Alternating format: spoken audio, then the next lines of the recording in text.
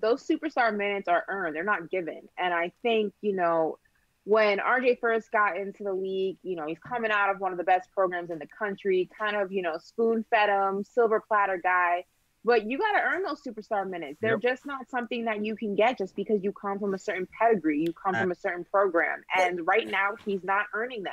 But who are you giving those minutes? So you're gonna give it to Theo Pinson? Listen, that's the other issue. No, we got shooters here. We got people who can make a bucket. Who? But exactly. He's in a walking boot. Alec Burks is hurt. Yeah. Austin Rivers is still here, CP. Rivers was on the court. He started tonight, J. Ellis. Tonight might be a little bit different because we're short-handed. But last night and a few games ago, when my man is going 0 for 22 from 3, yeah, it's like, dog, I get it. He's your second best option. Where else are you going? You gonna take Harper off the bench? CP, I'm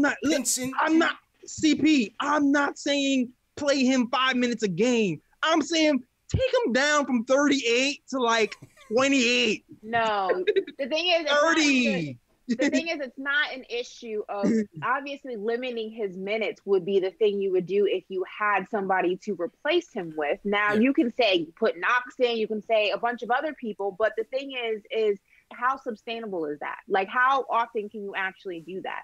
That's the issue. We don't necessarily have enough shooters. And yes, RJ is not shooting great, but he is our second option. You know what I mean? So it kind of leaves you at a standstill. What you want to do for the development of the team and the development of RJ as a player, let's be honest, if you can limit his minutes, it takes the pressure off of him, maybe gives him time to really develop, slowly get back into things. But on the other side of that, who are you going to replace him with? Like, what's the alternative? That's what is the alternative?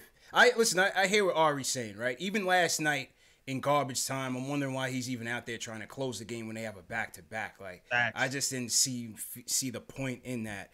And then the second thing is, how does that impact the confidence, right? Is too much minutes and struggling hurting the confidence?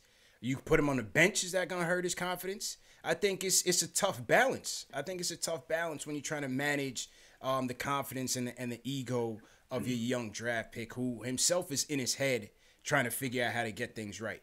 It's tough. Absolutely. RJ's a gamer, man. This guy, we talk about how this guy has such a tough mind. He's a greedy kid. He's come from this, come from that. We worry about cutting his minutes down from 38 to 33. He's going to cut his confidence. Like, I don't get it, man. Like, we can cut it in 5 minutes. We can. You said cutting it from 38 to like 25 or something like that. Cut it. I didn't say 25. I said 28. Okay. So the thing is 28, 30.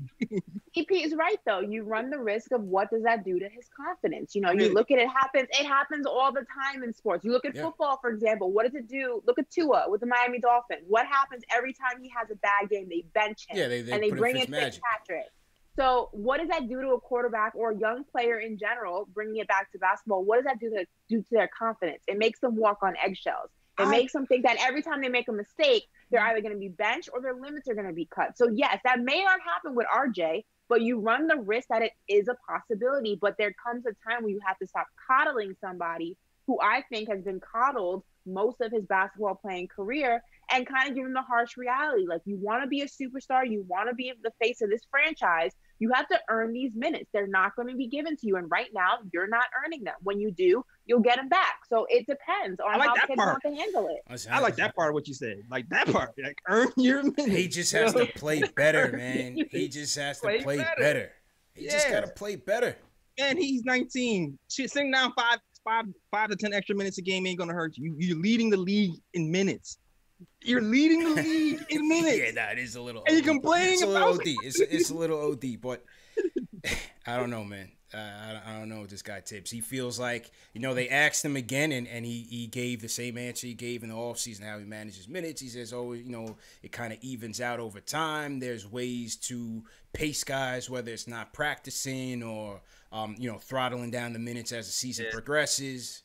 Tibbs feels like he has the answers. Let's see how it impacts RJ over the course of the season. We're only at game 11. Go ahead. If my man is losing confidence for playing 30 minutes a game, then we got the wrong guy. Yeah, if you started at 30 minutes a game, but you're taking him from one part, so you're giving him superstar minutes, and you're obviously cutting him down. He's not like an idiot. He knows it's because he's not playing well. You're reducing his minutes. It cuts your confidence. You're not reducing his minutes because you just want him, to rest and take it easy. You're reducing his minutes because he's not playing well.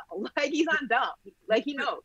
From the most minutes in the league to a regular all-star-ish rotation player is not going to hurt his confidence. Knox is out here playing 15 to 20 minutes a game. He will be fine. We'll see. Okay. We'll see, man. You want to take that gamble? Go ahead. That's what I'm saying. That's what I'm saying. You take that gamble. Let me know how it works.